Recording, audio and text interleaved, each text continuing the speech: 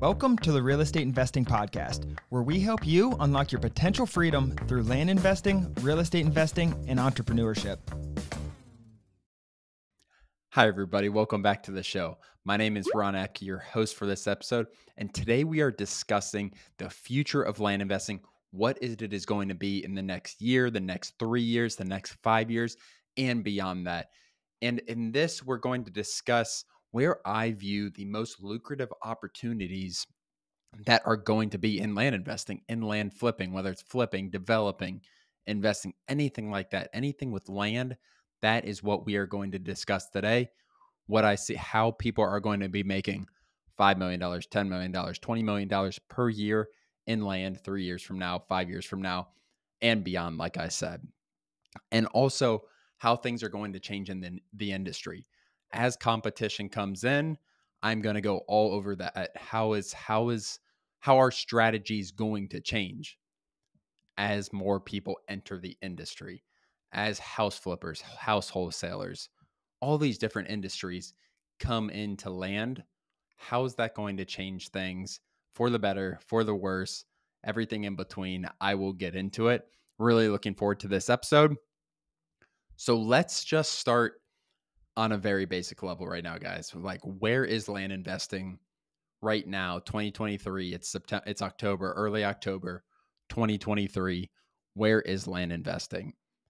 And for some of you who have been in land investing, let's say you've been in for 6 months, 3 months, you just started last month. Some of you might think, if you haven't come from another industry, there's competition in land. And it's like, I'm fighting for deal, whatever the situation is. The reality is, land as a whole today is a blue ocean. There is so much opportunity within land, whether like the traditional way that we teach is buying for 45% of the market and reselling on the market. And the reason we teach this, the reason we believe in this method, the reason this works still today is because there's so little competition in land. There are markets where there is competition. Like I don't fight that at all. 100%. Any industry you go into, there is going to be some level of competition. But land, the opportunity within land right now, we say it's a blue ocean. Like it's such a wide array of opportunities out there. It is a level 10 opportunity where you can secure and build your financial future, financial freedom, the life you want to build through land investing. That's the coolest thing, guys, is getting into this now, getting into this industry now could change your future completely. It could cause you or give you the ability to quit your job 6 months down the line, 12 months down the line, 18 months. Maybe you don't want to quit your job and you just want some extra vacation money, or you want to retire earlier. I don't know. But that is what is so cool about land right now.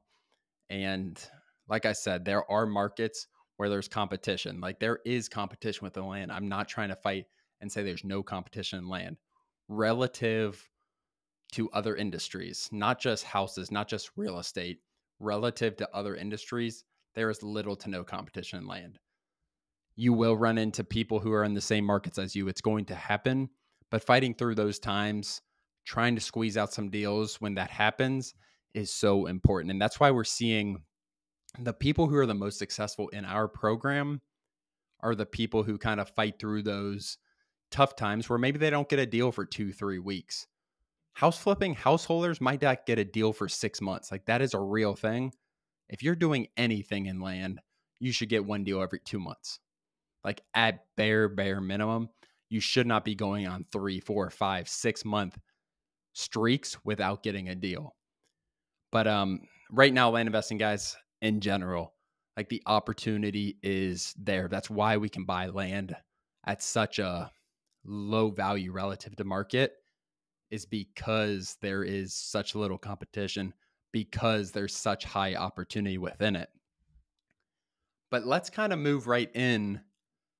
So as competition increases, house wholesalers, house flippers, all these different people, like they're eventually going to, I would think, maybe I'm wrong and it just stays like this forever, But people, and it slowly happens, and people dip their toe in the water in land, and then they step back to house wholesaling or whatever the situation is. But as competition increases, what do I think is going to change essentially?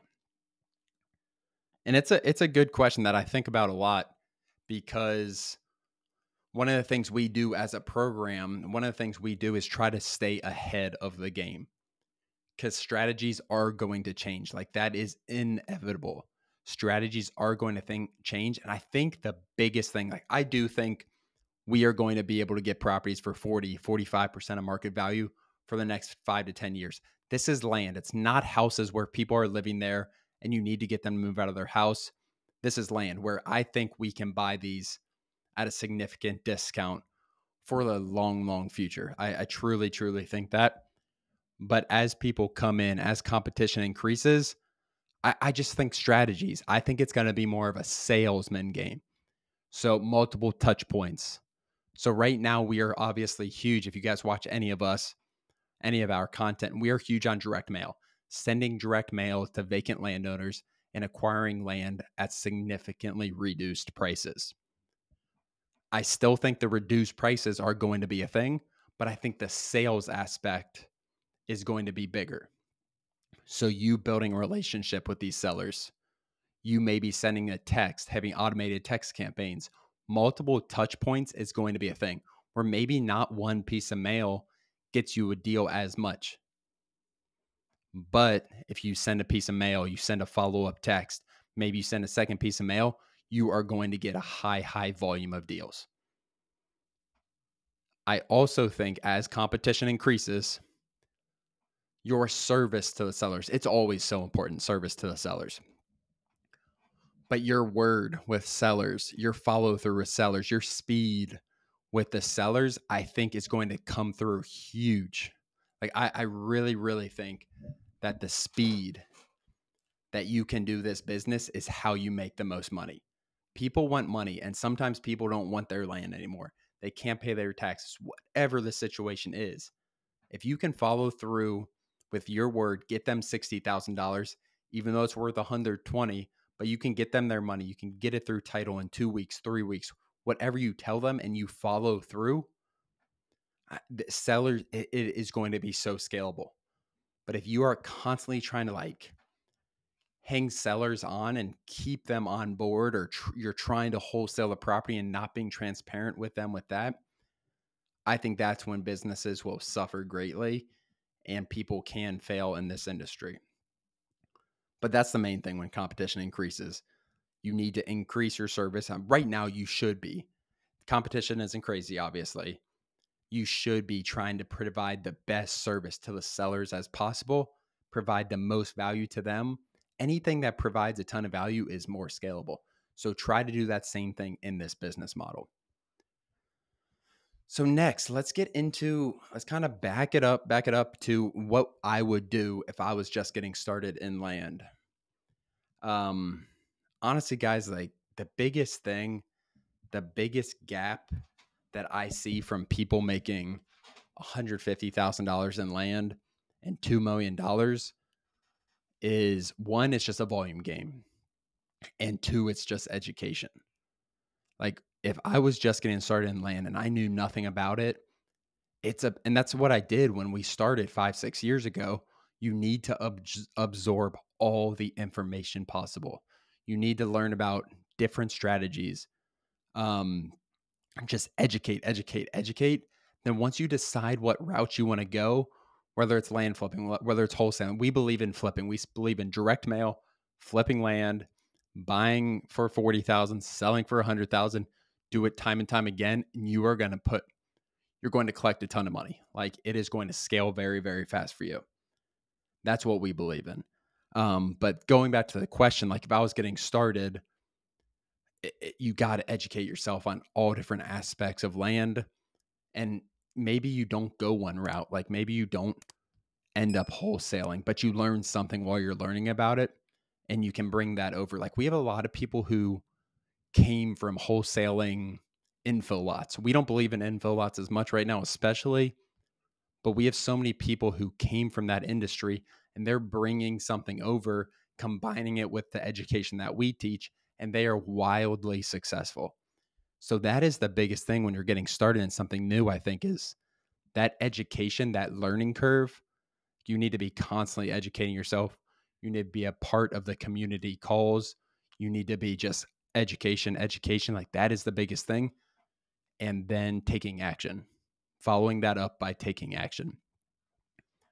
So we've kind of talked about competition increasing, what I would do when I get started if I got started in land, where land is right now. So let's go to fast forward 5 years from now. Where do I think the people are going to be making the most money in land? Like what niche? We could say what niche, or just like what part of land? Like what is going to be who is going to be the most successful? Like, and I'm not going to talk about ground up subdivision developing or ground up commercial building developing, because I mean, yeah, that's, you use land to build, but it's not really, it's more, that's a combination, that's development. So I'm not counting that in this. But what I think, honestly, guys, it's going to be people who can, I think it's going to be a combination of subdividing and doing some work on those lots. So let's say you have 50 acres, you split it up into, I don't know, 10 5-acre lots. You put driveways, you put septic, you put wells on all 10 of those lots. I think the value in having building ready land, the value in having mobile home ready land, whatever the situation is going to be huge. Combining that with subdividing. I think subdividing, and the smaller the parcels you can get and subdividing, sometimes it's a longer 12, 18-month project. The smaller you can get on those parcels, typically the more money you will make if you are doing it correctly. It's also more risky when you break it down lower. But I think project-based things with land are going to be, without a doubt, where people are going to be making the most money. It's where our business, like, I'm not saying we're doing project-based every deal, but we are trying to do more. It's probably 30% of our business right now, project-based, whether it's subdividing, whether it's clearing the land, whether it's putting in a driveway, utilities, anything like that. It's a big part, not a big part, but it is a higher percentage of our business than it was 24 months ago. And I'm not saying doing your first deal, having it be a big subdivision or having it be putting in a driveway. Don't force these deals. But you've done 3, 5 land flips. Let's start looking into that a little bit, because then you can take that $50,000 profit you were making and maybe make $300,000 on your next deal. And that's the reality of it if you get the correct properties. Other than that, guys, thank you so much for watching.